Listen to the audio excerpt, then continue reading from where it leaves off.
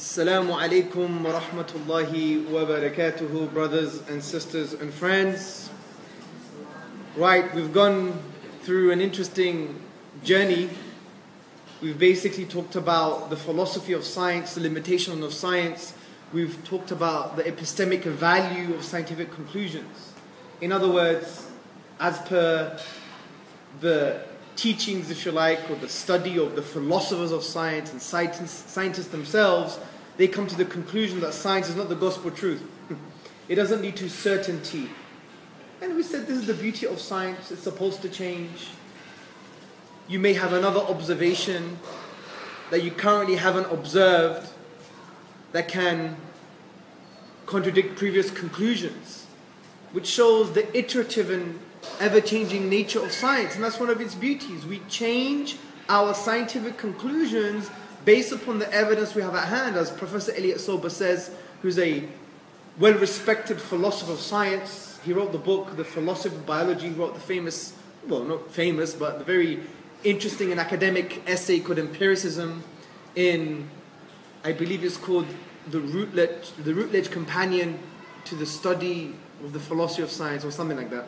I don't remember, it's in my notes. But the point is, Professor Tzortzis says that scientists are always limited to the observations they have at hand. So we may have other observations that contradict previous conclusions. And we saw this in cosmology. We have data, we had data in the 19th century, and that data we used to form a certain conclusion. What was that conclusion? That basically the universe didn't begin. The steady state theory, the universe is static. But as we progress scientifically and the kind of technology that we developed in order to look at indirect evidence, we changed our conclusion. Because now we have background radiation, now we have this, that, and the other, and we formed the conclusion now that the universe is dynamic in nature. And we also said that since we have some data about the universe at the moment, we have conflicting models, around 17 different models to explain the data that we have. The data is the same, but you have 17 competing explanations that, according to some cosmologists and physicists, they basically have the same weight. This is called underdetermination, that the data is underdetermined, meaning you have the same data, but different explanations for that data, and they all have the same value. That's why you don't have a consensus at the moment concerning what's happening in cosmology, which again goes to show that, you know, the ever-changing and influx nature of science, it's supposed to change. There's not one sincere scientist, not one sincere academic, not one sincere philosopher of science that would basically say that science is static. And we discussed, even if you have a realist approach to science, even if you have an anti-realist approach to science, even if you have an instrumentalist approach to science, the point is they all conclude that scientific theories are defeasible, meaning they can change. You may have future evidence or different data in the future that contradicts your theoretical perspectives, contradicts your theory, contradicts your theory that had good predictions, that made good predictions. And don't forget what Professor Tzortzis says, that falsified theories, theories that have proven to be false, still have great predictive power. So the point I'm trying to say here is that we understand the nature of science now. It's not the gospel truth. It's something that we love, something that we respect, something that we want to do, something that is considered as a rahmah, as a mercy from Allah subhanahu wa ta'ala. But its conclusions do not have a weight that you can describe as absolute and certain. Even Socrates, years ago, 1,000 years ago, thousands of years ago, made the same point. Like, science doesn't lead to knowledge, meaning that it's an absolute claim. And that's the beauty of science. It's supposed to change. We also discussed, just because science works, it doesn't mean that particular theory that is working is true. And we gave different examples, like Newton's laws of physics, which are not absolutely true. We know this. They've been replaced by Einstein's understanding, right? And we also spoke about, for example, the concept of phlogiston. Phlogiston was a theory that was working in the 1700s, right? It was working. Phlogiston was a theory that in combustible objects, that when you burn them, they had phlogiston inside and they released phlogisticated air. That was a workable theory. And Dan Rutherford in the 1770s, he used that workable theory to give us a truth. What was that truth? That there is nitrogen. That he discovered nitrogen from this workable theory. Isn't that amazing? But yet this workable theory is now known to be false. So this teaches us that you can get a truth like nitrogen from a workable theory that's based on a falsehood. And it also shows us that just because something works, it doesn't mean it's absolutely true. And that's the unique thing about science. It's the beautiful thing about science. And there's a debate with the realists and the anti-realists and the instrumentalists that hasn't been resolved, but they all agree that science can change.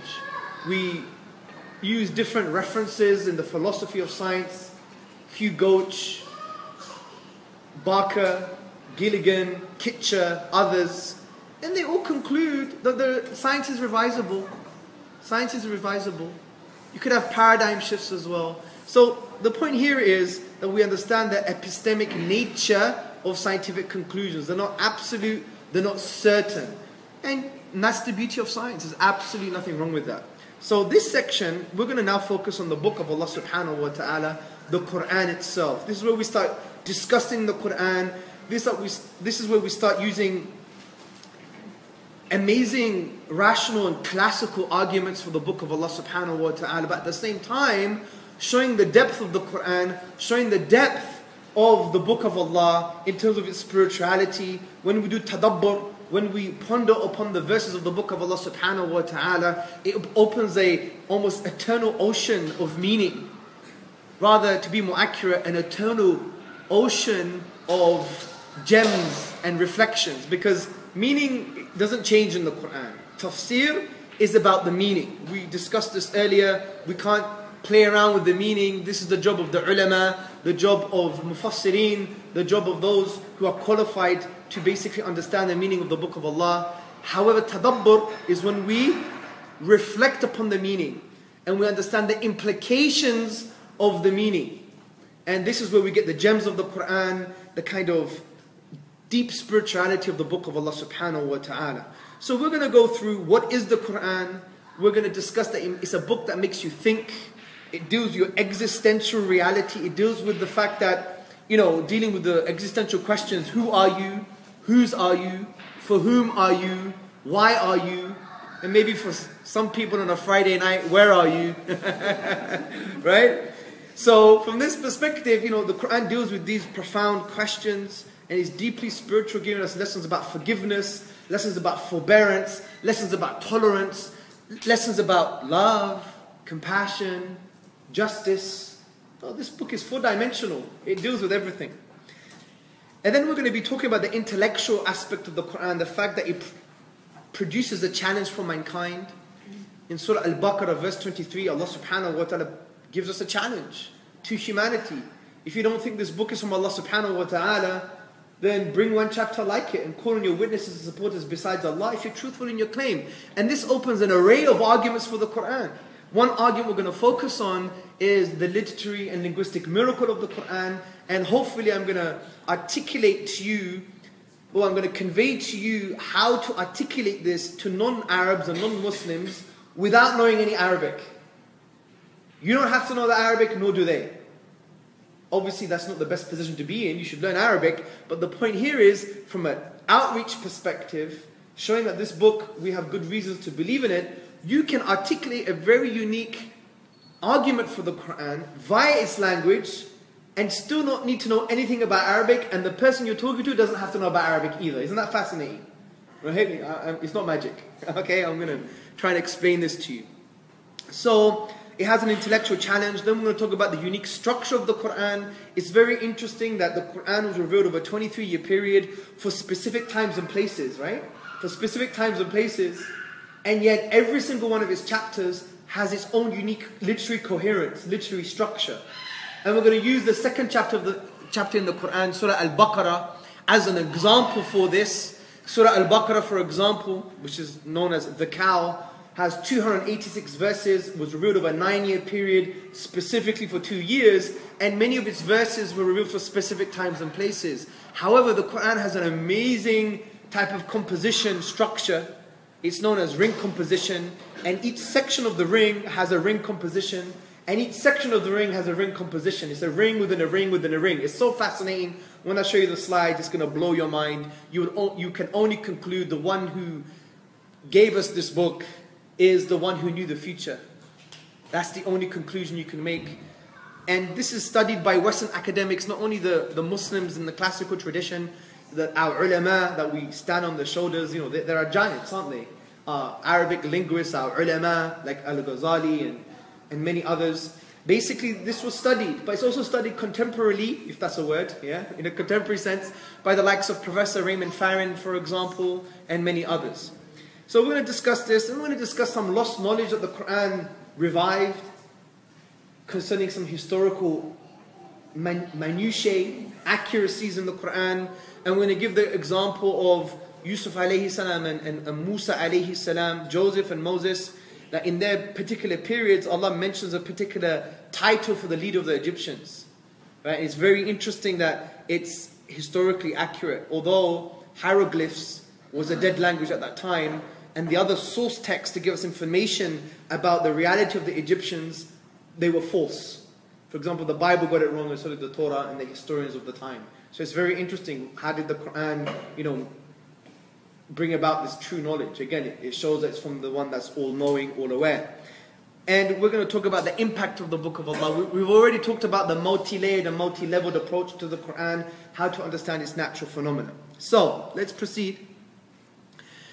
Now, what's very interesting, brothers and sisters, is before we start to discuss the Quran, let's define the Book of Allah. There's an interesting apt definition by Az-Zarqani, and he basically describes the Quran in the following way. He says, the Quran is the Arabic speech of Allah, which he revealed to Muhammad sallallahu alayhi wasallam in wording and meaning, and which has been preserved in the compiled written pages of the Quran, and has reached us via recurrent reporting. Let's break this down. So the Book of Allah is the Quran. It's revealed in the Arabic language. There's lots of wisdoms concerning the fact that the Book of Allah was revealed in the Arabic language. If you study the Arabic language or understand, if you like, its philosophy, it's a very mathematical language. It's a language that has a particular meaning for a word in a certain context, but if you change the context, it may have another meaning. One word may have many meanings, right? And there's a kind of linguistic aspect to the verses of the Quran. Depending on the order of the words can change the meaning, the implication as well. So it's a very, very profound language. It's very deep. We know based on the root structure. So therefore you can have an array of meanings for a particular word. That's why we know that Arabs have over 100 words for the 100 words for the camel. In the English language, you just have camel. Yeah, it's linguistically impoverished, the English language. Yes, it's a very deep language as well. If you study Shakespeare, it's amazing. But the Quran, brother, the Arabic transcends this. That's why some ulama followed an opinion that Arabic was also a revealed language onto humanity, which is very interesting. And if you study the philosophy of psychology, there's a approach which is Chomsky. He's known for his politics, but he's a very famous linguist. And the approach to language is what you call the innate grammar thesis, if you like. It's a broad category under the philosophy of psychology called nativism, that there are some innate things in our brain and in our mental structures. And one of these things that Chomsky argues is grammar itself. Because what he argues, and other linguists argue now, and other philosophers argue, that we have a primary linguistic data. So the primary linguistic data as children is quite poor. It's not very rich. And yet, what children produce grammatically is greater or is far more complex than what they received.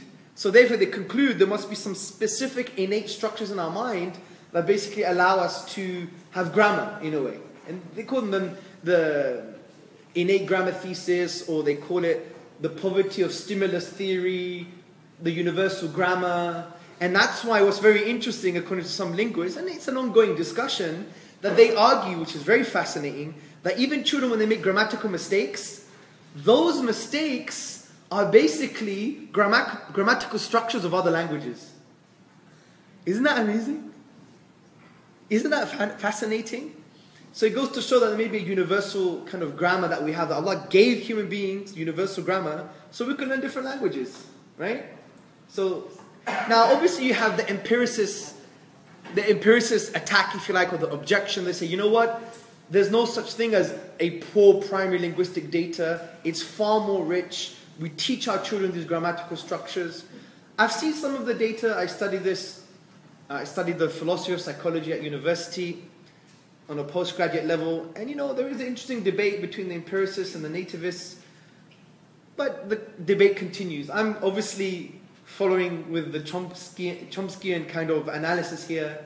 There is a poverty of stimulus. What goes inside is quite impoverished, and what comes outside is quite more enriched. Therefore, there's some kind of innate grammatical, hypothetical module or space in our mind or our brain to basically allow us to develop the grammatical structures that we do. But anyway, I thought I'd mention this, because Arabic is quite interesting, because it's quite deep, it's quite mathematical, gives us an array of meanings. And this is quite profound, because if you want to express yourself in a language and make sure that you're understood, then Arabic was the best language to use because of its kind of depth. So it's the Arabic speech of Allah, which He revealed to Muhammad, upon whom be peace, in wording and meaning. So the words are from Allah and the meaning is from Allah subhanahu wa ta'ala.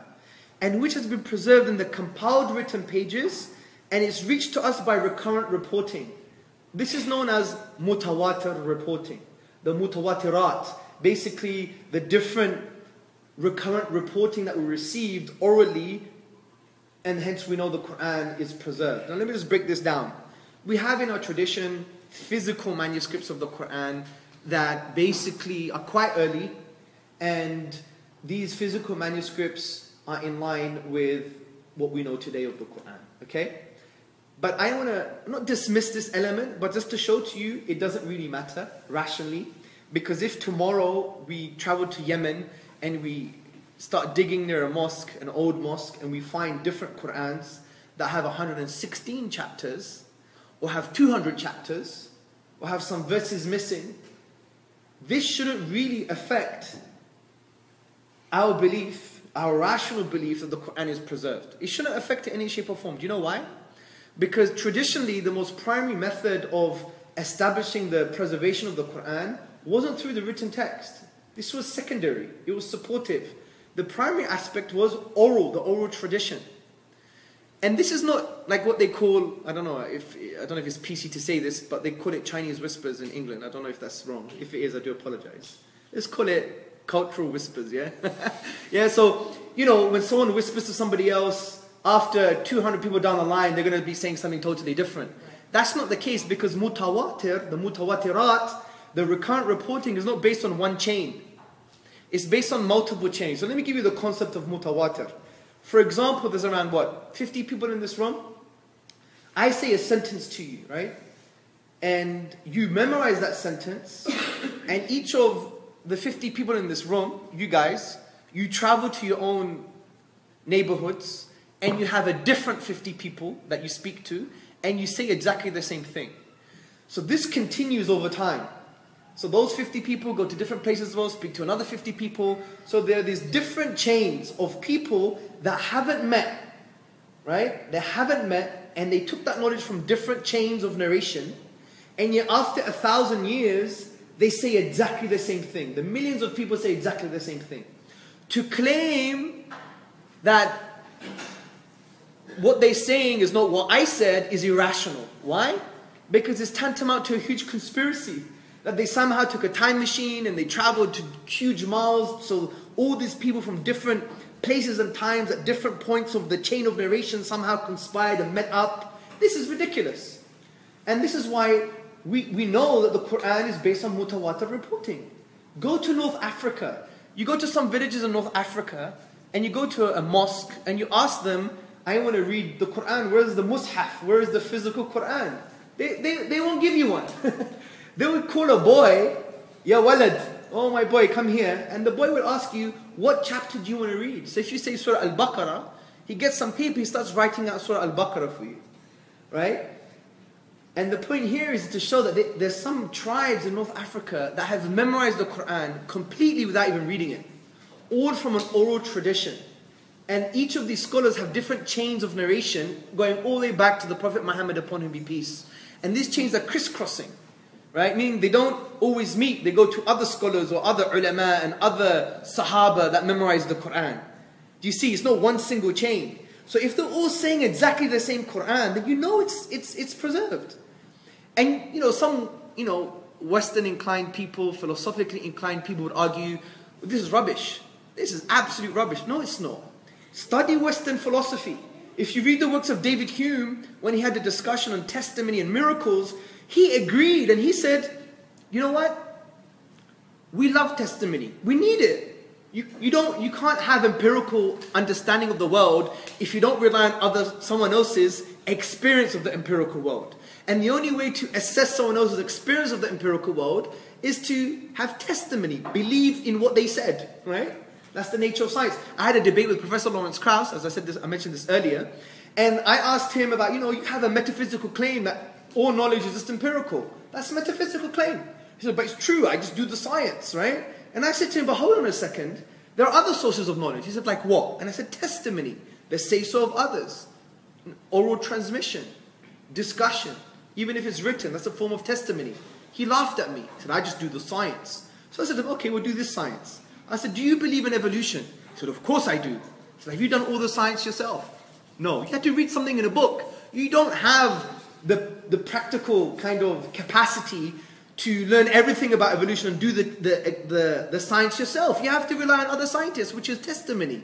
And everyone started laughing at him because it exposed the fact that he had a false metaphysical assumption that basically all knowledge is from the empirical world. No, you also have testimony.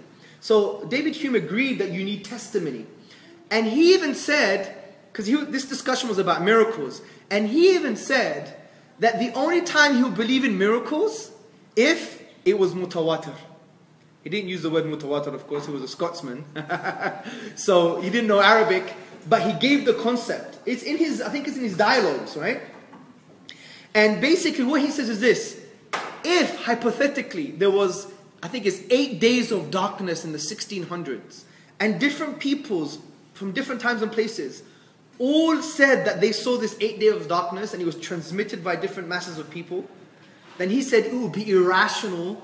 He said the scientists, the philosophers, the thinkers would have to believe in it. So he appreciated philosophically the rationality of mutawatir, of recurrent reporting. He appreciated the rationality. But David Hume just didn't have an example. If he had the Quran, he would have known, right? If he understood the tradition, he would have known. So the point I'm trying to say here is, we don't care what we find in the ground. And that's why we need to be careful when we discuss with people intellectually, and we have these crazy debates with people about, is this really the Uthmani Codex or not? Is this, do we have the Quran preserved in a material form? This is irrelevant for us. And so we have to give them the more rational approach. We should just show to them, we have recurrent reporting that will be irrational to deny because of masses of people transmitted to masses of people across different times and places exactly the same thing. And after 1400 years we have exactly the same thing. So to deny it is like denying all types of truth. Do you see the point? I want you to realize this because I don't want you to get affected when you go on YouTube and Google and you read silly books, or you read some of the missionary material about the Quran, someone burnt this and someone burnt that and someone said this. This is all rubbish. We have a robust philosophy of recurrent reporting, the mutawatir tradition. And if you study the mutawatir tradition, you see that basically the Quran today is absolutely preserved.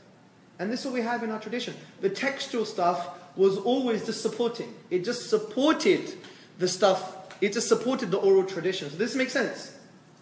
So let me just repeat that to you again. You have one person basically giving some testimonial knowledge to masses of people. These masses of people go individually and say the same thing to other masses of people at different times and places. And that continues for centuries. And if at the end you see all of these people saying exactly the same thing, yet they learnt it from different people at different times and places across different periods of time and different geographical locations, then it's absurd to deny it. Just like what David Hume said. So this is part of the philosophical tradition of the West as well, But it's unfortunate that many people who are involved in this stuff, they don't study. They don't study the philosophy. They don't read Hume. You know, they read someone's opinion on Hume. You know, we don't read anymore. This is a shame. We're people of Twitter and Facebook. Ahl Twitter, Ahl Facebook. We need to be, you know, people of ilm, people of reading, you know. So, that's the Quran. Let me just continue now. So, what's very interesting, brothers and sisters, is that the book of Allah subhanahu wa ta'ala is very profound. So we've defined it, we said it's in the Arabic language. We basically said that the book of Allah is preserved and it came to us by recurrent reporting. But let's go to the content now. When you look into the content of the book of Allah, and you don't come to the book of Allah with baggage, because if you come to the Quran with your own philosophy, with your own empirical reductionist approach, if you go to the Quran with your kind of inferiority complexes, you know, we had a lot of baggage, you know, in terms of philosophy and ideas. If you try to approach the Quran with a blank canvas, then the Quran will speak to you. The Quran will speak to you. And what's interesting for me about the Quran, it's a very intrusive text. It's very intrusive. I remember reading the Quran before I was Muslim, and I was like, who the hell wrote this book? Who is this person? Because I was offended in some way. Because I was ego and arrogant. I had ego and arrogance. Okay, I still have a bit of ego and arrogance.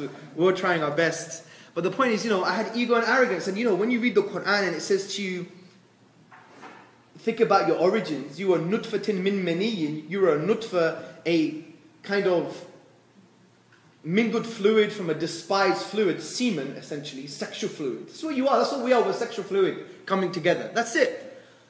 Now, for me, that's like an offense. I'm like, oh my God, because my ego doesn't like that. My ego wants to think that Hamza, andrea, Tzortzis is amazing. My ego wants to say Hamza, andrea, Tzortzis is the Don, right? That Hamza, andrea, Tzortzis is the boss, right? You know? That's what the ego wants. The nature of the nafs, the nature of the ego is to basically say, I am right, you are wrong, I'm never going to be wrong, right? I want to impose myself on you, I don't want to be imposed upon. That's the nature of the nafs, that's the nature of the ego. And the Quran gives us conceptual medicine. If you read the Quran, it's medicine. And therefore, these ayat, these verses, they're very intrusive. And they're there to break the ego. Allah reminds you, you were nutfatin min maniyin. You were a mingled fluid from a despised fluid. And now you think you're boss. Now you think you're self-sufficient. Look at you, you came from sexual fluid. There were like almost an infinite number of physical variables that were put in place in order for you to be who you are now. Don't think you're independent. Don't think you're self-sufficient. Don't think you're an individual. You're not individuals. Yes, politically we have individual rights. Okay, fine.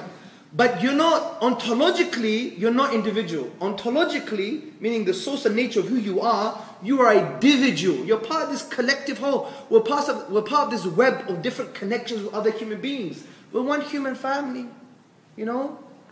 In order for you to be alive, sister, in order for you to be alive, brother, so many different mothers who are Muslim and non-Muslim had to suffer. Had to suffer throughout your whole history. We're all connected. Bani Adam, we're all connected. Do you see? So we all have these interconnections, and we have to realize that we're not truly self-sufficient and independent, which makes us realize that we're human beings. We need to help each other. We're dependent on each other. And that means, ultimately, you're dependent on Allah subhanahu wa ta'ala. Because that's the whole point here. Don't think you're self-sufficient, you have this huge ego. So when you reflect on these ayat in a way that you're allowed to speak to you, it breaks your ego. That's who you are. You're a sexual fluid. And now you think you're somebody just because you got a few likes on Facebook and Twitter. You know, this should be on your Facebook profile. Right? If you want to be honest with who you really are, you're just a mingled piece of sexual fluid. Now, existentially, emotionally, psychologically, this should help us. It should help us in calming down the ego, because arrogance, ego is a barrier to what? It's a barrier to Allah's mercy. It's a barrier to Allah's love. It's a barrier to Allah's guidance. Right? Look at Shaitan. What was Shaitan? He became a disbeliever because of what? Because of arrogance and ego. That's the spiritual point that we need to understand here. That arrogance is a huge barrier to divine rahmah, divine mercy, divine guidance. And it's because it was us. Our fault. Yeah? It was our fault. That's the important thing. Don't think Allah created your ego. Obviously Allah creates everything metaphysically, but from this perspective, don't think, oh, He created you as an evil person. No, you created yourself. You created your own ego. And that's why the Quran is there, to be intrusive and to break it down spiritually. But in saying that, the Quran is also very intellectual at the same time. It deals with the aql, not only the nafsiyah, the internal disposition, the psychology, but it deals with the intellect. And that's why Allah says in chapter 10, verse 24, وَكَذَلِكَ نُفَصِّلُ الْآيَاتِ لِقَوْمٍ يَتَفَكَّرُونَ. And thus to explain our signs in detail for those يَتَفَكَّرُونَ, for those who reflect. What does يَتَفَكَّرُونَ mean? It comes from the word فَكَرَ. If you study the root of فَكَرَ, it doesn't mean just ponder, just reflect. It doesn't mean be a desert romantic. Oh yeah, I'm reflecting, I'm looking at the stars, touching the sand, sitting on the deck chair, writing poetry to my beloved, and I'm drinking a pint of milk. Yeah? Just to make it halal. So, it's not that kind of reflection. It's not that kind of reflection. The reflection you should be doing is a reflection that you try to understand the implications of that thing. And this is a neglected practice amongst the Muslims and non-Muslims. Malik Badri, who's a professor, he wrote a book, Contemplation, a Psycho-Spiritual Study, and he quotes the people of the past in our tradition.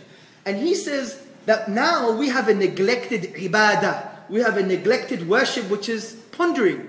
Allah mentions pondering all the time, to think, to reflect, to use our aql, our intellect, but we don't. We suspend it. And this is quite telling. It's a crisis of our time. But the people of the past, they would reflect on everything. They would even reflect on how ants moved. They would reflect on animals, on the cosmos. They would reflect within themselves. There's a famous poet called Iqbal. He's from the East. And he said an amazing poem. He said, for the one who rejects the truth, the disbeliever, he is lost in the cosmos. But for the believer, the cosmos is lost in him. Right? Because if you think about it, وَفِي أَنفُسِكُمْ أَفَلَا تُبْصِرُونَ, and in themselves did not reflect. We have a universe within ourselves. Some people say to me, Hamza, you travel a lot, right? You go to Hong Kong, to America, to this place and that place. People think I have a nice time.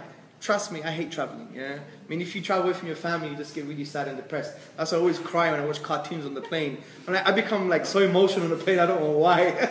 Actually, there are other speakers who do this. I think it's Sheikh Ala from Canada. I actually expressed this to him. He was like, you know what? And he's an alpha male. He's huge. He's big. And he was like, you know what? Me too. I cry on a plane. So I don't know what happens, because you know what? A plane, if you have this tadabbur going on, airports and planes are symbols, are signs, are ayat, are indicators for death and akhirah. It's a transition, isn't it? It's a transition. It's like the worldly grave, if you like, or the barzakh, or whatever you want. Yeah. And this is important for us to reflect upon, because that's why a lot of people, they always ask forgiveness before they travel, right? It's a cliche amongst our community. Please forgive me, akhi. You didn't speak to him for 6 years. Now you decide to travel. Please forgive me. Yeah, because it awakens that within us. Reflect on airports. I know this is a bit of a digression, but reflect on airports. I remember I was picking up my mother-in-law, and I just like reflecting on people and stuff, right? And I saw this African man, and his whole family came. His wife, his kids, his older daughter, his little baby. And let me tell you something, yeah? The amount of joy and intense love, I was crying. It was so overpowering and emotional, just reflecting on human beings' love for their family. That's a sign. That's an ayah for Allah's love. Imagine if human beings could be that loving, imagine Allah subhanahu wa ta'ala. And the love of Allah is so pure because He doesn't need to love. We need to love to feel whole. A mother needs to love to feel complete. Allah is al-ghani, He's independent and free, yet He loves. Imagine how pure that love is, because He doesn't need to love. He gains nothing from loving. Anyway, so be people of reflection. And my point originally is, I travel the world and say, why don't you go and see the Niagara Falls or this or that? One, I don't have time. But secondly, I know this sounds weird, but I don't care. You know what I say to people? I know this sounds spiritual. It's not. It shows that I'm just lost. Yeah. It's like, I haven't ever explored myself. I'm going to explore the whole world. That's why sometimes I'm becoming an introvert. You know, honestly, I did the test. I'm an ambivert. I'm an extrovert when I give presentations like this, but after, when it's 6 o'clock, I'm going straight to the hotel room. Bye. Ma salama. Because that's me. Because you like to be with your own thoughts and think about things. And you are a micro universe. There's a mini universe within you, right?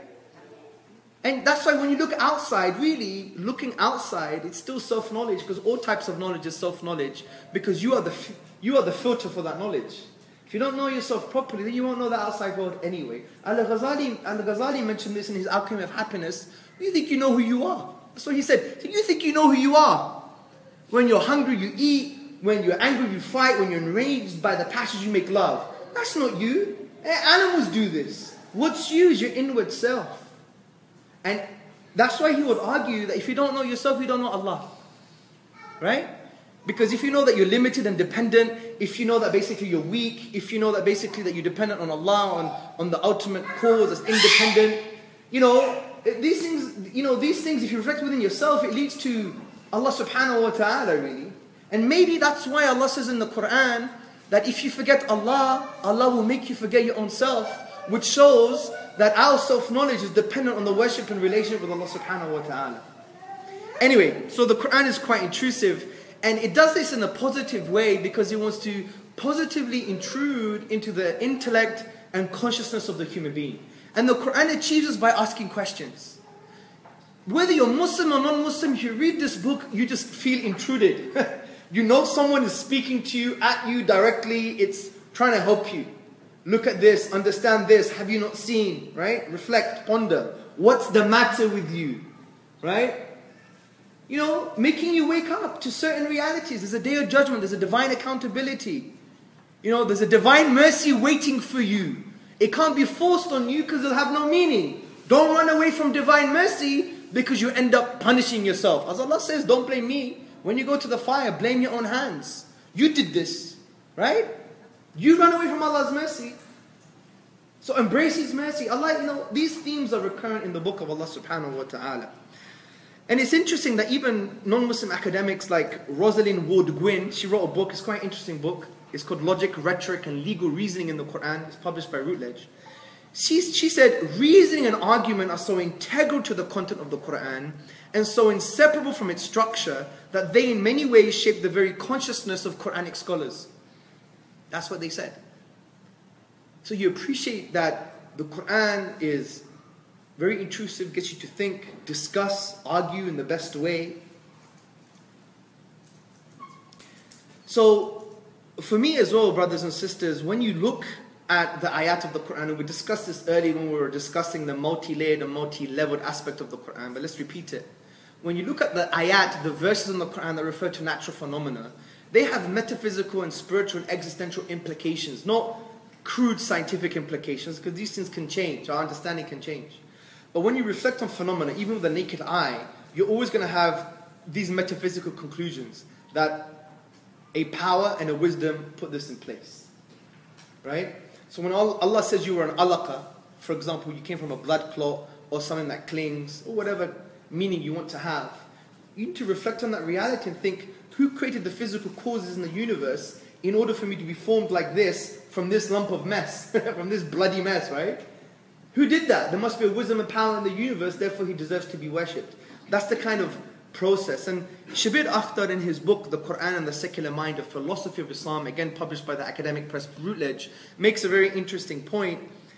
And he talks about the kind of objectives of these ayat, the verses that refer to natural phenomena. He says, nature's flawless harmonies and the delights and liabilities of our human environment, with its diverse and delicate relationships, are invested with religious significance. Created nature is a cryptogram. It's a Greek word, grifto. Grifto means a hidden. It's a hidden message of a reality which transcends it. Nature is a text to be deciphered. Evidences accumulating in the material social worlds and in the horizons jointly point to a hidden immaterial order, the metaphysical conclusions of the fact that there is a power and wisdom and Allah deserves to be worshipped. Now, in saying this, brothers and sisters, the Quran not only makes you think, not only deals with your spiritual existential realities, but the Quran has a challenge, an intellectual challenge. The Quran says, وَإِن كُنْتُمْ فِي رَيْبٍ مِّمَّا نَزَلْنَا عَلَىٰ عَبْدِنَا فَأْتُوا بِسُورَةٍ مِّن مِّثْلِهِ وَادْعُوا شُهَدَاءَكُم مِّن دُونِ اللَّهِ إِن كُنتُمْ صَادِقِينَ. And if you're in doubt about this book we have sent down to our servant, referring to the Prophet Muhammad sallallahu alaihi wasallam, then bring one chapter like it. And call on your witnesses and your supporters besides Allah, in kuntum sadiqeen, if you're truthful in your claim. This is an intellectual argument. You know, if you doubt this book, here's an argument. And this is absolutely interesting. We have other similar challenges in the Quran. For example, Allah says in the 4th chapter, then do they not reflect upon the Quran? If it had been from any other than God, they would have found within it اختلافا كثيرا. اختلافا كثيرا. Now there's something very interesting here. Very interesting. So the Quran is saying, if you think this wasn't from God, there'll be many contradictions, discrepancies. So there's two things you could do, logically. The first thing you could do is read the whole Quran and try to find irreconcilable contradictions, which you can't. But if you're a logician, you could do something else. You could find out how many times the Quran mentions contradictions. There'll be much contradictions. اختلافا كثيرا. Find how many times the word اختلافا is used. That form of the word is only used once. Just thought I'd mention that as a nice thing. Amazing, huh? Just like in Surah Al-Baqarah, it's 286 verses. Do a karate chop in the middle, you find the 143rd verse. And in that verse you find the word middle. Yeah. Interesting.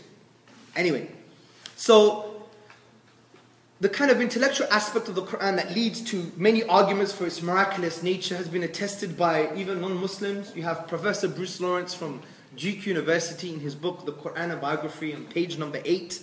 He says, as tangible signs, Quranic verses are expressive of an inexhaustible truth. They signify meaning laid within meaning, light upon light, miracle after miracle. You also have, from our own tradition, as quoted by As-Suyuti, Imam Fakhruddin, he said, it is inimitable, meaning the Quran is matchless, it cannot be matched because of its eloquence, its unique style, and because it is free of error. And you have the famous Orientalist in his book Islam, a Historical Survey, his name is Hamilton Gibb. He said, well, if the Quran were his own composition, then other men can rival it, because the Quran challenged the Arabs and they couldn't produce anything like it. And then he continues and says, let them produce 10 verses like it. And if they could not, and it is obvious that they could not, let them accept the Quran as an outstanding evidential miracle. So Hamilton Gibb here was representing what the traditional ulama scholars were saying. Now, the first argument I want to focus on, and this is where we get into the nitty-gritty detail. The first argument that I want to focus on is the fact that the Quran has linguistic and literary inimitability. What does this mean? This means that the nature, feature, structure of the Arabic language cannot be emulated by a human being. If you use human agency and human capacity, you cannot emulate the book of Allah. I repeat, if you use human agency, human being, with his own capacity, the human being cannot emulate the book of Allah concerning the nature, feature, structure of the Arabic language.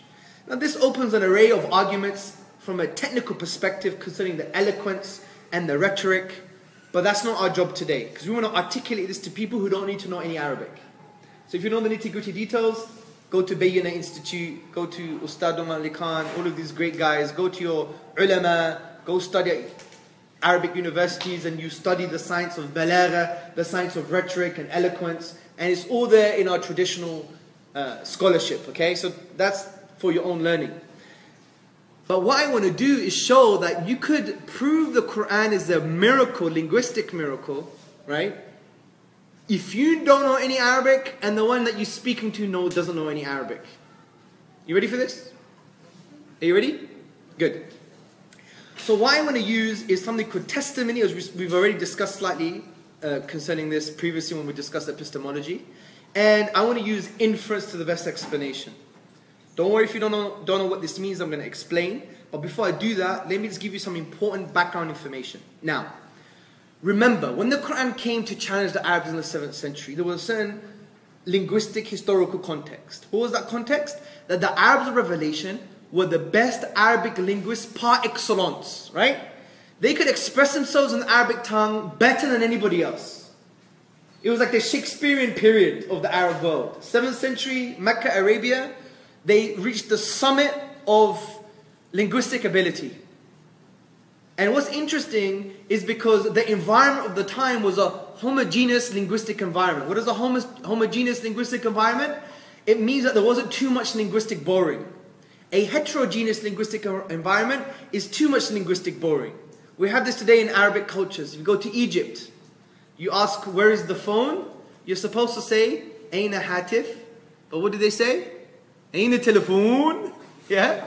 If you say you want some chocolate in some villages in Iraq, you know, you should say the appropriate language. Uridu, I would like, and chocolate, right? But what do they say now? Uridu Nestle. Nestle. Yeah, the effect of globalization, linguistic borrowing. Yeah, you know, turn off the television. Yeah.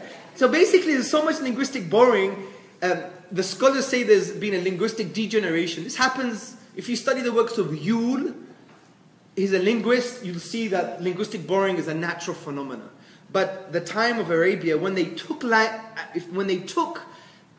words from other cultures, they internalized it in the Arabic language. It wasn't completely foreign. It became part of the structure of Arabic, which is very unique, especially when you see foreign words in the Quran. Those words were already naturalized in the Arabic language, and that's the opinion, I believe, of Suyuti and Imam Shafi. May Allah subhanahu wa ta'ala have mercy on them. So, the important background information here is the Arab linguists were the best at expressing themselves in the Arabic tongue. To be a poet at that time, it wasn't like this, you know, study on YouTube for a week. It wasn't like that. It's that you had to go with a linguistic master for 10 years. It was like almost becoming a Jedi. Honestly, you had to go and train. If you look at the old Star Wars movies, Luke Skywalker, he's with that green guy, Yoda, who's basically a Sufi monk, you know. Everyone wants a Yoda at home, right? Everyone loves Yoda. You know, even my son loves Yoda. He's a baby green, and he wants his ears like that, you know. They don't watch TV, but he accidentally watched me watching something on YouTube. It was Yoda fighting, yeah. I thought it was so cool, you know, some of Yoda's wisdom, yeah. Anyway, so he called me and said, I want to be like that. Anyway, point here is, they had to master it. They had to be like the Jedi of poetry. And they sat with a master for 10 years, and sometimes they moved away from the city. So they basically internalized the nuances of the language, right? And this was a big study. At university, 3 years, 4 years, maybe in America. But for them to become a linguistic, poetic master, a decade, right? That's like what? You get 2 PhDs in that time, right? So the point I'm trying to say is, there was a social environment that created these people. And that's why Ibn Rashid, he basically says the Arabs used to congratulate each other only on the birth of a boy and when a poet rose amongst them. So you see there was a socialization that being a male was a patriarchal society, and basically being a poet that's it. And this is equivalent of being a doctor in this culture, right? You're a doctor, you know, you're like the Imam Mahdi, right? You're the savior, right? You're excellent. He's a doctor, therefore he's going to paradise, yeah? That's how we, you know, it's ridiculous. It's a job, man. You know, if he has the right intentions, if he prays, if he's a good ethical person, that's the important thing. Not if he, you know, studied medicine. I mean, that's a good thing as well, don't get me wrong. If you save a life, it's like saving the whole of humanity. But sometimes we think status and job is everything. But what's more important is, you know, the Prophet ﷺ said, indeed, Allah doesn't look at your shapes and your forms, but He looks into your hearts. You know, that's the important thing. So the point here is there was important background information. There was a socialization of language, meaning that the Arabs at the time of revelation were Arabic linguists par excellence. And this is attested by Muslim and non-Muslim scholarship. Now, what's very interesting, brothers and sisters, is since we know that information, we know that background information, let's now articulate an argument to prove the Quran's a linguistic miracle without knowing any Arabic. So the first thing I want to do is go through the concept of testimony, because it's an important concept for us to have, to use for this argument. Now, what I want to show to you is that testimony, which according to epistemologists is the say-so of others, right? This is a valid and fundamental source of knowledge with conditions. Now, the difference of opinion amongst the epistemologists historically was that testimony was useful but not fundamental, or that testimony is useful and fundamental. It's a fundamental source of knowledge.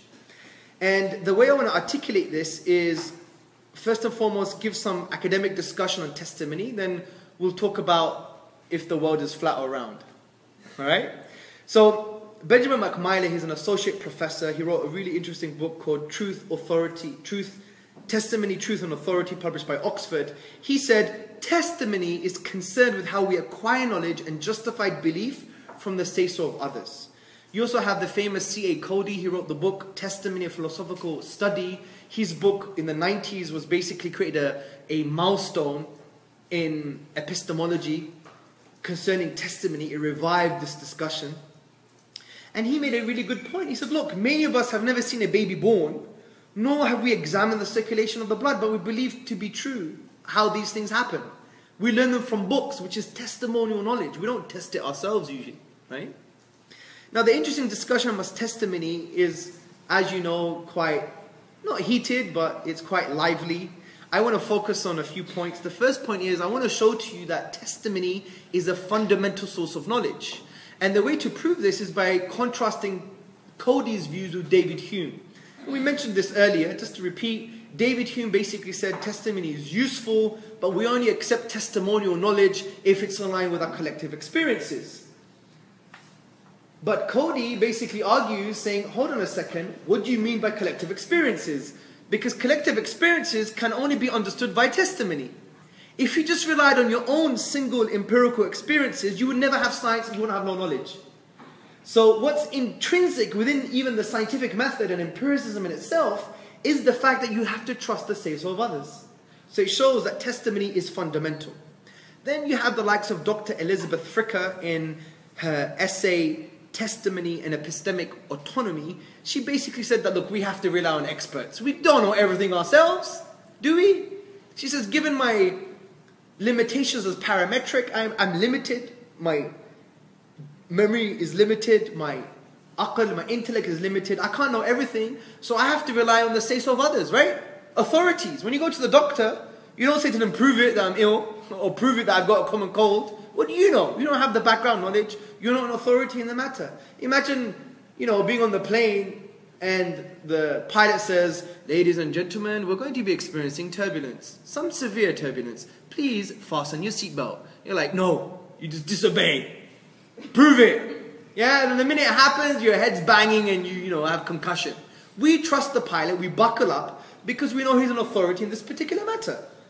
Also, you have Professor of Philosophy, he's an emeritus professor, Keith Lehrer. He wrote basically the essay called Testimony and Trustworthiness, and he focuses on trust. His argument is very brilliant because it's in line with our tradition. He basically says you have to be trustworthy in your assessment in the trustworthiness of others to accept the testimonial knowledge. What does this sound like to you? Ilm al-Hadith, the study of Hadith. In Hadith you have the matan, the text, you have the isnad, the chain of narration. Each person in the chain has to be what? Trustworthy. And we have to be trustworthy in making assessments about them too. They're studying this right now. We had this 1400 years ago. Also you have the assistant professor Benjamin McMillan. He basically argues that we have a right to referral. Meaning, for testimonial knowledge to be valid, the person receiving the testimony, he has to have the kind of right or responsibility to refer back to that person, meaning to challenge them. And the person giving the testimonial knowledge has to have the ability to respond to those challenges. If they both take that responsibility or that right, then that is testimonial knowledge. The point I'm just saying here, you don't have to know this in detail, but it's to show that testimony is a lively discussion in Western epistemology. It's part of our tradition in Islam, right? As you know, the science of hadith, the Quran, etc. And it's a valid and fundamental source of knowledge. And the way I want to basically explain this to you, as you can see in the picture, there's a nice picture of the world here, is I want you to prove to me the world is round. Now we had this discussion earlier with one of the experiences I spoke to you about. And many of us, we can't even prove empirically the world is round. We refer to pictures, images, Google Maps, what we read in the books, the scientists, the toys, the globes, right? We don't have empirical evidence ourselves, that we have ourselves. So it shows that everything else that we use to prove the world is round is based on testimonial evidence. We haven't done the math. We haven't basically gone into space. We haven't studied the kind of alternation of the night and day. We haven't done this stuff, we just accept it. I'm not saying the world is flat, by the way. Of course the world is round. But what I'm trying to say is that a lot of our knowledge is based on testimony. Right? So, this brings up the point that testimony is a valid source of knowledge. Agreed? Good. So now you know testimony is a valid source of knowledge. So let's find out what the testimonials are concerning the Book of Allah. Let's go to the experts. Let's go to the say-so of others from the Western and Eastern tradition and find out what they say about the Quran. By the way, their testimony is not about the miraculous nature of the Quran. Their testimony is about the language, that it's inimitable, matchless, unique, right? Cannot be emulated. And I'm not going to give you the whole list that we have, but for example, you have Shah Wali Allah in his Al-Fawz Al-Kabir fi Usul Al-Tafsir. He basically said about the Quran, the employment of lucid words and sweet constructions gracefully and without affectation that we find in the tremendous Quran is to be found nowhere else in any of the poetry of the earlier or later peoples. You have Martin Zamet, who's a Dutch professor. He wrote the book, A Comparative Lexical Study of Quranic Arabic. He said, notwithstanding the literary excellence of some of the long pre-Islamic poems, the Quran is definitely on a level of its own as the most eminent written manifestation of the Arabic language. So we have testimonies, and we know testimony is a valid source of knowledge about the uniqueness and inimitability of the Quranic discourse. But you may argue, hold on a second, Hamza, don't we have counter-testimonies that say the opposite about the Quran? That's true. That's true. But there's counter-testimonies for many things. There are some people who claim the world is flat. That's also testimonial knowledge. Right? Obviously don't believe it to be true. So why are we going to dismiss the counter-testimonies? Very simple. There are a few main reasons I want you to understand. When some so-called Arabic Western scholars say the Quran is not inimitable, doesn't have amazing constructions of Arabic language, when they say this, they have to literally reject Arabic linguistic history, Arabic literary history. Because it's well known that the 7th century Arab was the best placed at articulating the Arabic language, at conveying the Arabic language, at expressing the Arabic language. They now, who've just learned a very limited level of Arabic, right? They now, who come from a heterogeneous linguistic environment, it's not their first language, they now somehow claim that actually, no, it's not inimitable. If anyone could claim such a thing, it would be the Arabs at the time of revelation, but they never did so. Because they were Arabic linguists and they said, this is beyond us. They accused it of being magic or out of this world or from the unseen, right? So they have to make up a new Arabic history. Why would we believe them? You know, the onus of proof is on them. You have to remake Arabic literary history, my friend. All of a sudden, you who have limited Arabic knowledge, you just learnt it for 3 years at university, right? It's your second language and now you think you could pass a linguistic judgment? You're shallow. And what's interesting, they have to also claim greater linguistic ability than the 7th century Arab, which no one would even respect anyone saying that. Because the 7th century Arab came from a unique linguistic culture and society. They were Arabic linguists par excellence. The Orientalist, he comes not from not a unique linguistic culture. It's a hodgepodge of different, languages. There's linguistic borrowing. It's a heterogeneous linguistic society. He's learned modern standard Arabic, really. He hasn't gone really deep into the classical Arabic. So that's another problem. The other problem is for me though, which is quite interesting, is that many of these guys make tremendous linguistic mistakes. For example, Noldecker, he's known to be a German Orientalist, he belittled the Quran. Do you know what he said about the Quran? He learns a bit of Arabic, he's supposed to be a scholar, and he says, oh, the Quran is, doesn't make sense, it's got grammatical mistakes, it's got problems, and basically the language is not, it's not coherent, it's haphazard, right? Now, what's interesting, Noldecker made that judgment on the Quran because of something called referencing shifting, or what's called as the dynamic style of the Quran, or known in Arabic as iltifat. Iltifat literally means moving from one direction to the other. Because in the Quran you see change in gender, change in number, change in pronoun. You notice this in the Quran. Us, we, your Lord, Allah, right? Changes from dual to the plural, it has these changes, right? it may look haphazard from the person who's not sensitive to the language. And he's not sensitive to the language. But if you studied classical Arabic, balagha, you will know iltifat is a science.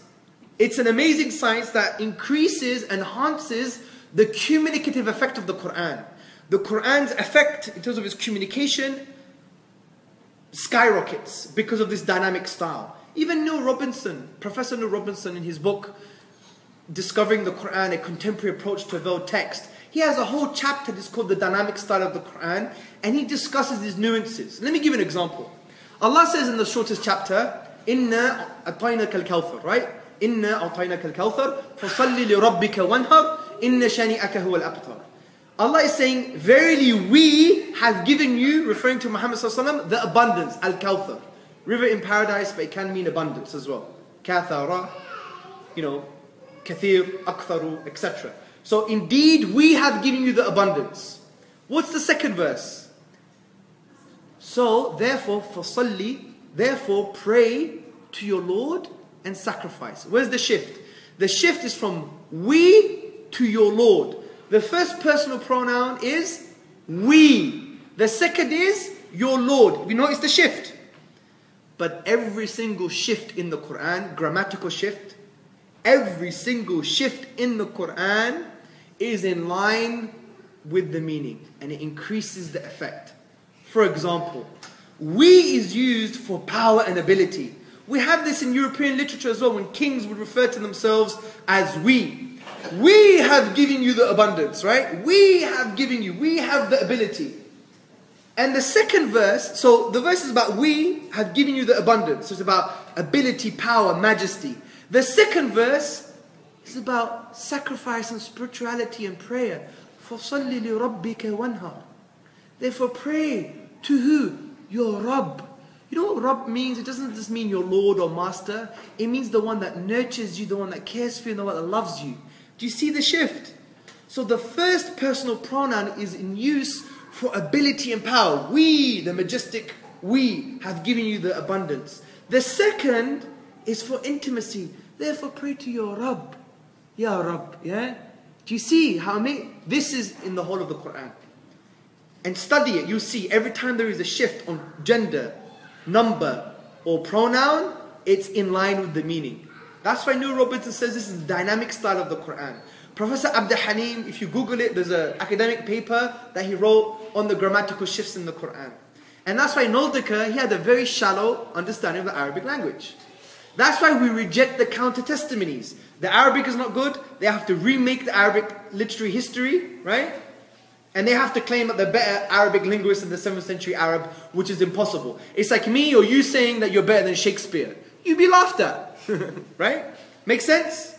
So we have a valid testimony. The Quran is unique linguistically. Now let's move to inference. What is inference? Inference, to the best explanation, is a valid, indispensable form of reasoning, brothers and sisters. Okay?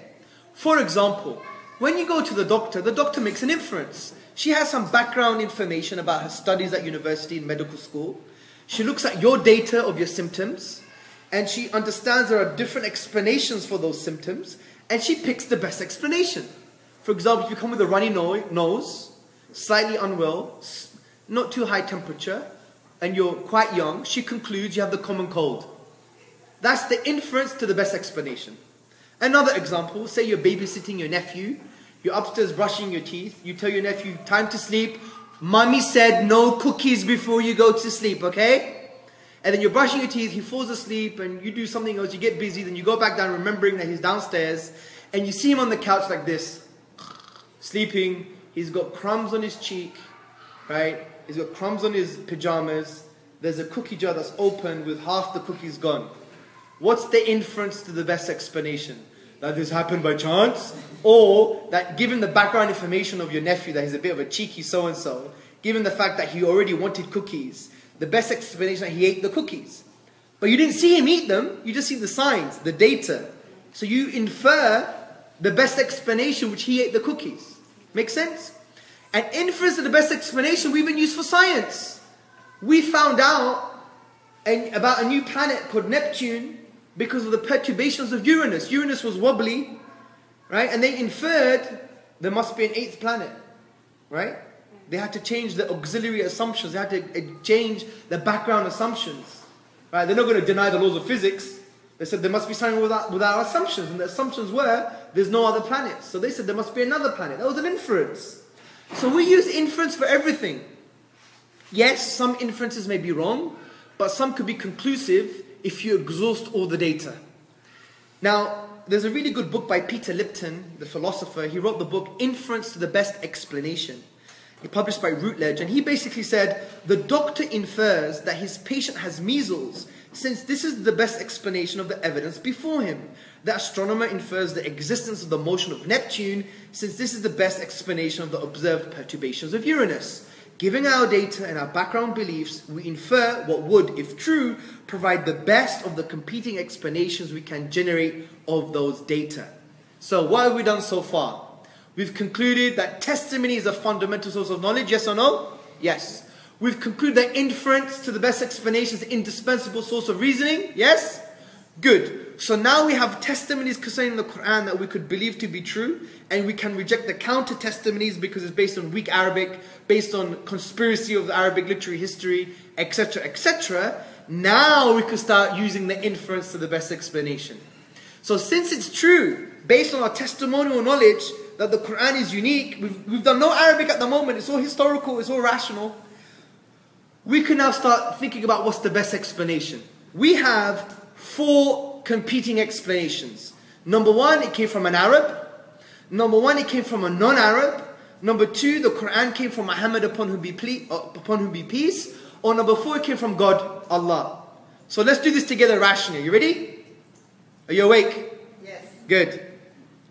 So, could it come from an Arab? No way. First piece of evidence. The best Arabic linguists, who were the best linguists, they could express themselves better than anybody else in the Arabic tongue, they even admitted failure. After the initial accusation that it was from Muhammad upon whom be peace, they start saying it's magic, learn it from somebody else, a group of people came together, right? And the best linguist of the time was Walid ibn al-Mughira. Look what he says. He said, and what can I say? For I swear by God, there is none amongst you who knows poetry as well as I do, nor can any compete with me in composition or rhetoric, not even in the poetry of the spirit world. And yet I swear by God, Muhammad's speech, meaning the Quran, does not bear any similarity to anything I know. And I swear by God, the speech that he says is very sweet and is adorned with beauty and charm. Now, he didn't become Muslim because someone lied to him in a way and guaranteed that he won't go to hell. And there was an ayah about him. When Allah says, leave this one alone. Yeah. And what's interesting, the word alone, or is only used once as well in that form. Anyway, so what's very interesting for me though is the social political dimensions. Because think about this. The Quran came as a spiritual book to talk about you should worship Allah, don't worship yourself, don't worship your ego, don't worship society, worship Allah, which is to love Allah, to know Allah, to obey Him, to sing all acts of worship to Him alone, and that to affirm His uniqueness and transcendence. Now, this is worship, and the implications of that worship was that the Muslims of the time were accounting the Arabs of the time, saying you have unjust economics. They were saying that, your idols are false gods. They were basically saying, deal with the injustices. They were just basically taking them to account. And this affected the socio-economic power of the Arab leaders of the time. So they had so much motivation to try and disprove the Quran. All they had to do is produce 3 lines like it, 1 chapter like it. But they failed. They had the linguistic ability to try and do it, but they didn't. Because they know they couldn't. Instead of producing 3 lines like it, what did they resort to? War, boycott, murder, calamity, fitna, fasad, chaos. But they had all the social political motivations to try and challenge the Quran, but they failed. And that's why the academic Navid Karmani, in the Blackwood Companion of the Quran, in his essay, Poetry and Language, he makes a brilliant point. He says, obviously, the Prophet ﷺ succeeded in this conflict with the poets. Otherwise, Islam would not have spread like wildfire. Because if the Quran wasn't truly an inimitable text, a text that cannot be matched, it's linguistically superior. If it wasn't, then why would the Arabs, who already had amazing linguistic ability, why would they accept Islam? Why would they accept a falsehood? Especially since the Quran undermined the socio-economic realities of the time. Do you see my point? It's such a rational point. So it couldn't come from an Arab. And we know it can't come from today's Arab, which is very obvious, because as we discussed earlier, today's Arab has come from a linguistically heterogeneous society, too much linguistic borrowing, there's linguistic degeneration. The society of the time was more homogeneous, meaning they had more natural, intuitive ability to instantaneously bring out amazing poetry. Just like Al-Mutanabbi. Al-Mutanabbi is one of the greatest poets of the Arabic world. So, it can't come from an Arab. What's the next option? Non-Arab. Well, this is, come on, an easy argument. The Quran makes this very clear in chapter 16. Allah says, and indeed, we know that they, the polytheists and pagans, say, it is only a human being who teaches him. The tongue of the man they refer to is foreign, while this Quran is Arabiyyun Mubin. This Quran is purely Arabic. So how can you say it came from a foreigner? Do you see my point? And this is a rational discussion. You can't say the Quran came from a Chinaman, right? From a Chinese person. It's in pure Arabic, right? And if you study linguistics, when you adopt a second language, you can never express yourself like someone who's had it as a first language, for example. And even the kind of a linguistic environment you're brought up in, it affects the way you express yourself. Unfortunately, in the Arab world, you don't have that classical 7th century environment of the purity of the Arabic language. So it can't come from an Arab, it can't come from a non-Arab. We're nearly there. And we've used nothing about Arabic. Just historical, rational stuff. Testimony, inference, history. Now some would argue maybe it came from Muhammad sallallahu alayhi wasallam. This is absolutely false. This is what they clutch at intellectual straws. I have an array of reasons why it couldn't have come from Muhammad, upon him be peace. Number one, logically, he was an Arab. If the best Arabs failed, then it follows and he couldn't do it either. It just logically follows. And also, the Prophet ﷺ, he wasn't known to acquire linguistic expertise. He didn't go for 10 years and study Arabic, right? The mastery of poetry. He didn't engage in the Ukaz fair. At that time there was a fair that they used to debate with poetry. He wasn't known for this, right?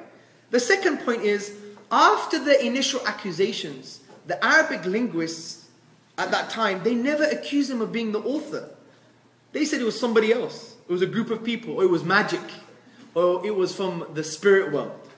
The third point, the Quran is known to be a literary masterpiece. There's a book I have at home. It's called like the greatest literary pieces of the world. There's a whole chapter about the Quran. It's written by a non-Muslim. This is well known. The Quran is a literary masterpiece. But what's very interesting, when you study literary masterpieces, they go through changes and additions. The Quran wasn't stylistically edited or changed. As it was revealed, it was preserved. And yet it remained as a literary masterpiece. But when human beings make literary masterpieces, they do it over time. Editing, changes. But the Quran doesn't suffer from those stylistic additions and changes. That's phenomenal. The fourth point, consider the psycholinguistic content. If you study psycholinguistics, you look into a text and you know some of the psychology of the author. If you read Shakespeare, you know some of Shakespeare's in Shakespeare. If you read the Iliad, you know it's some of Homer is in the Iliad, the Greek writer, right? This is well known. Just study like basic book on psycholinguistics, grounded theory, discourse analysis. Just check it out. The point here I'm trying to make is the psychological content of the Quran is in the divine voice. It's not in the prophetic voice, meaning it doesn't reflect the emotions of the chaotic life of the Prophet Muhammad, upon whom be peace. He was boycotted from his beloved city. He was stoned by children in a town in Arabia. He was abused. He was nearly murdered. His companions were killed. He went to war. He was so hungry, tied 2 stones to his stomach because of the boycott of Mecca. His wife passed away, his beloved wife Khadija radiallahu anha. His sons passed away. Right? People hated him, abused him, yet he had so much forbearance. He suffered. And yet none of these emotions from a psycholinguistic perspective are in the Quran. The Quran remains in a divine voice. This is almost a psychological impossibility. The fifth point, which I think is a very brilliant, rational point for you to understand. When you look at human expressions, brothers and sisters, you see that when someone writes something or does some artwork, if you have the tools that they had, you could copy it. You could emulate it. We see this in Picasso. Just write replicas of Picasso. You see some replicas of Picasso are so accurate because they know they have the blueprint, they have the right brushes, the right paints used, the style used. They have the tools at their disposal. Even when it comes to language, you can emulate someone's language, their style, if you have the tools, the grammar, the words. What's interesting is we have the blueprint of the Quran, which is the Quran itself. We know the words are, what the grammar is, what the sounds are.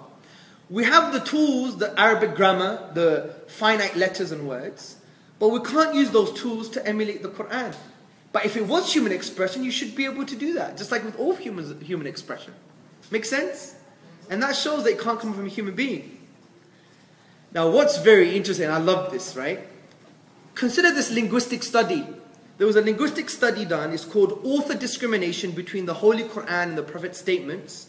You can find it in the journal Literature and Linguistic Computing, Volume 27, Number 4, 2012. They applied some linguistic analyses on the Quran and the prophetic statements found in Sahih al-Bukhari. And there's many results, but let me give you one of the results. I've got this paper, I can send it to you. And the results are fascinating. Just listen to this. 62% of the hadith, the prophetic words, are untraceable in the Quran. And 83% of the Quranic words are untraceable in the hadith. This shows that they had two different authors from a linguistic, pragmatic perspective. There's two different distinct type of vocabularies used over a 23-year period, which indicates there are two different authors. Hadith, the mouth of the Prophet ﷺ, but yet it's inspiration. But Quran, meaning and wording is from Allah. And two distinct type of vocabularies. Isn't that amazing? Now study the work of Eminem, the rapper, right? And study his normal language. The vocabulary interchanges. But there's such a huge distinction here from a computational perspective. It's impossible to say they had the same author, which supports our thesis. Now before we conclude on this section, one would argue, what about maybe Muhammad ﷺ was a genius? But let me bring you back to the original point we made about literary masterpieces. A genius who produces a literary masterpiece, what does he do? It's not instantaneous. It goes through time and addition. Like Shakespeare.